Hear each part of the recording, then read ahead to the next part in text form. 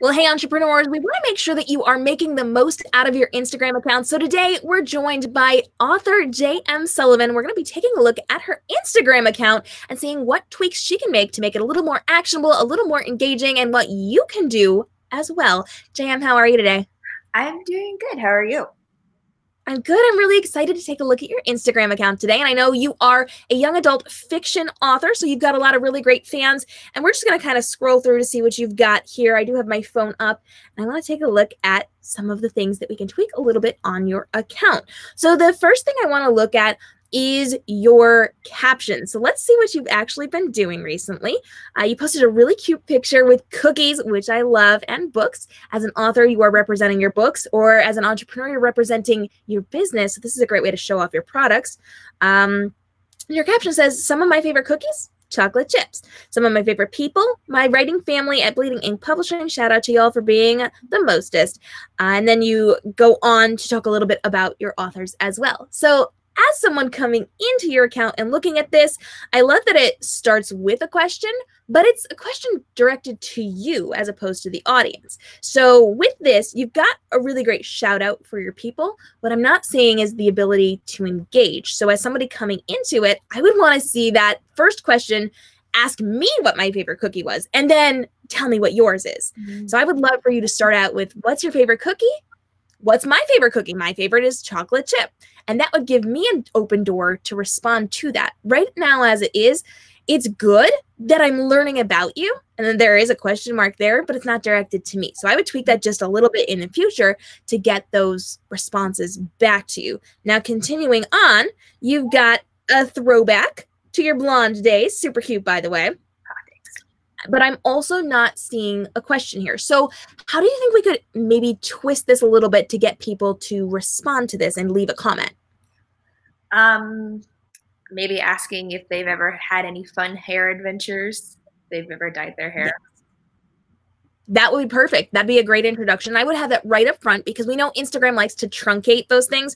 You only get so many characters before they collapse it and you have to click see more to read the rest of the caption. So if you started off by saying, have you had any fun hair colors or have you had any fun hair adventures? Here's a throwback to the days when I was blonde. And I would even like to see a conversation about how you feel the differences are between your blonde look and your brunette look. That might be kind of fun within your captions and a good way to get people's attention. And you're posting, from what I'm seeing, pretty dang consistently, once a day, twice a day. You're getting those pictures out there, which is really good and really helpful. You've got a question in this next one. It says, "Why are cats?" Which is fun. But how do I respond to that? So how could we tweak this one, do you think?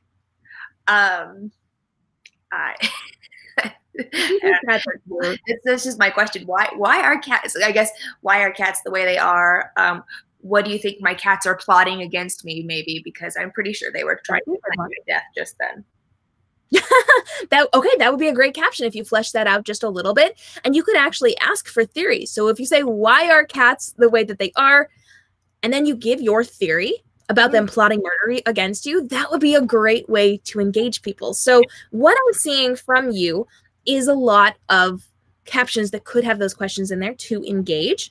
But I'm also noticing as we go through this, I'm seeing some books. You've got your books sporadically throughout your account, but you also have a lot of your kitty cats, and it's not really promoting your business so much. So I would maybe tweak that. It's great to show off your cats. It's great to show off your life, the fact that you're blonde, but maybe relates most of them back to your book. So with the cat caption, if they were plotting your death, maybe they were plotting your death while you were writing your book. Maybe there's some kind of tweak in there. Maybe you were writing your book and you noticed this and it kind of threw you off for the scene you were writing. Something to connect with it. I see that you've got a cat in paper towels. Stay safe, stay at home. That's cute. That's cute. I like that. I would then go on to say in your caption what you're doing while you're staying safe at home, right? Which could potentially relate back to your book or plotting your book or reading a book, anything that has to do with the book community or the engagement or the industry that you are working in. You want to make sure it's engaging to that, right? So we kind of looked at your captions. Oh, I see that you've got your website on here. Nice. it's always good to show off some of your things, and showing this kind of in real time what you're working on to build up your website is a really, really good way to connect with your fans and the people who are following you and show up, hey, I've got this thing, but also, hey, I'm doing the behind the scenes thing. People love behind the scenes. So that's a really good one to get engagement on within your platform as well. So I do want to take a look at, you've got one single highlight here that I'm noticing.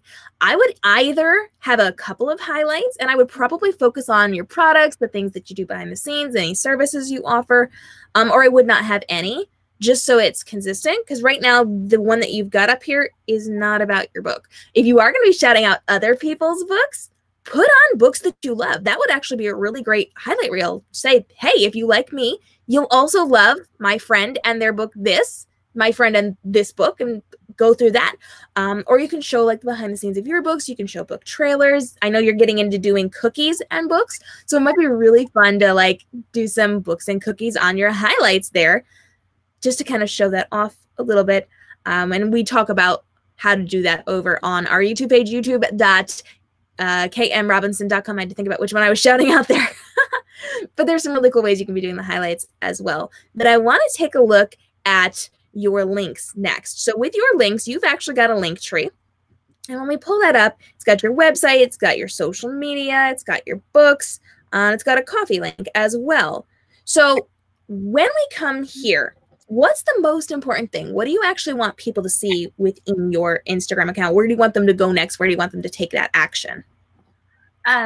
Well, I had it big because I kind of wanted to give them options, because I am really active on Twitter. Really, that's probably like, if people want to talk to me like in real time, that's probably the best place to go. So if people are on Twitter, I'd love for them to go there, but I know a lot of people also don't have Twitter. So I really just want people to be able to connect with me. So that's kind of what my thought was, give them kind of all the options that they could go to connect with me. Obviously I'd like for them to go check out my books, but I also am real bad, and I don't like being super pushy either, so I don't want it to be like, buy my books, because that's really not what my social media presence is about. Like, I mean, obviously I want people to buy my books, but I'm more about connecting. So I don't want it to be like front and center, buy my books. I'd rather them know places that they could go to connect with me. So that was my thought. And I agree with that. I think it's really important to form that connection rather than buy my stuff, buy my stuff. And for the other entrepreneurs watching, you do want to make sure you're selling things, but you also want to send people somewhere where they can foster that relationship with you, and you can really build up that community so that they are prepared to buy when it comes time.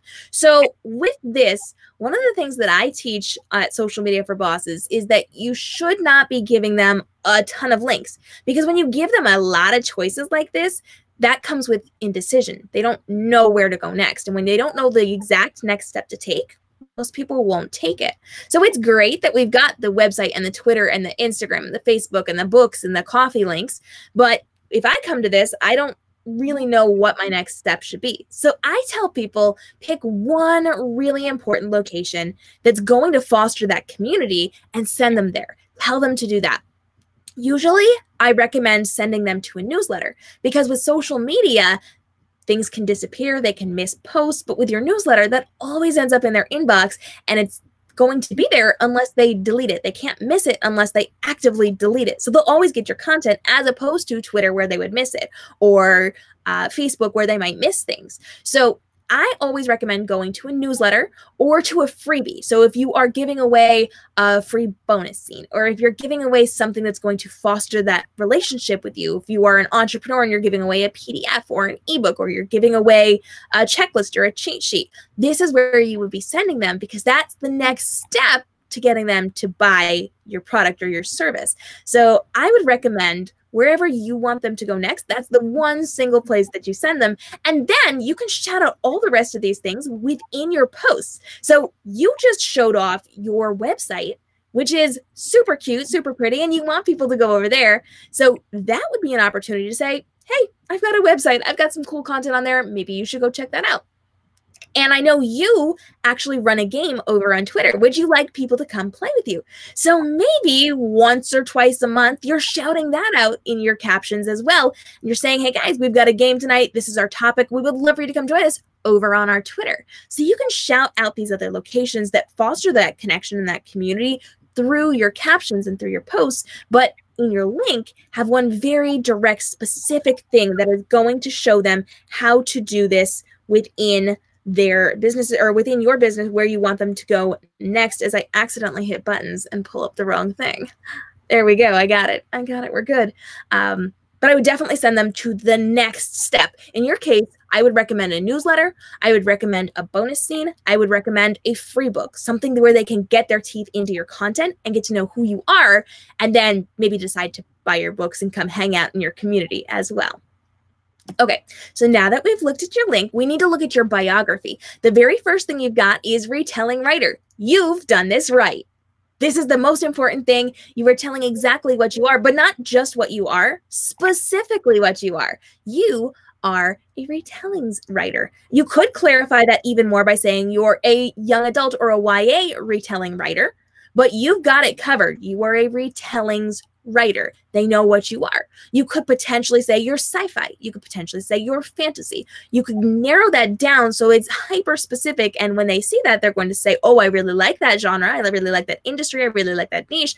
I'm going to learn more. I'm going to see if I like this person.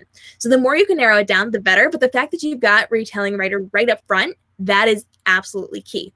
Now you go on to kind of say sparkle enthusiast and coffee dependent, which not necessarily the most important to have in here, and would be something I would recommend doing through your captions, through your photos that you're putting up there, through your videos, your live streams, your Instagram stories, all those fun, fabulous things.